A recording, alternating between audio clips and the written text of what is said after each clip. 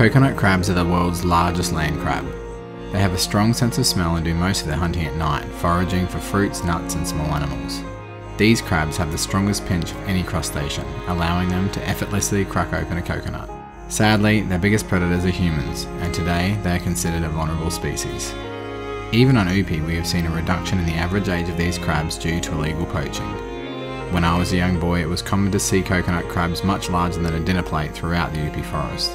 We do not encourage eating coconut crabs if you see it available at local markets, as it fuels the overharvest of this beautiful species already under threat by rising sea levels.